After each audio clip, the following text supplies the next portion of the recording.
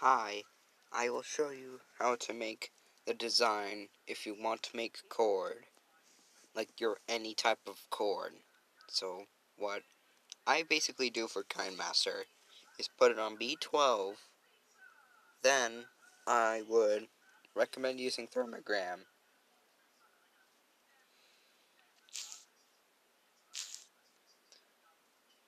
That way the design looks like this. Then you are going to need color inversion.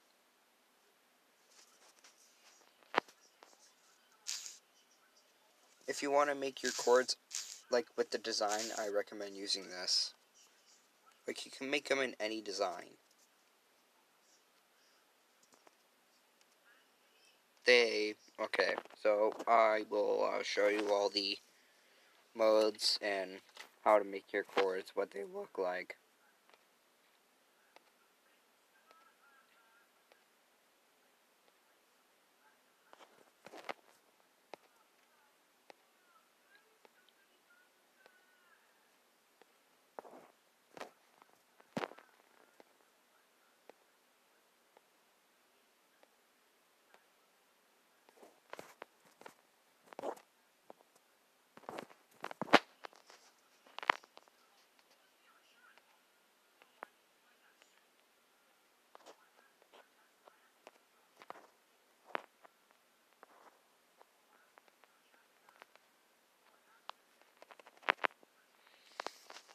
I would just use this for making your vocoders and chords, and this is just the design. It's not actually how to make the chord voice on KindMaster.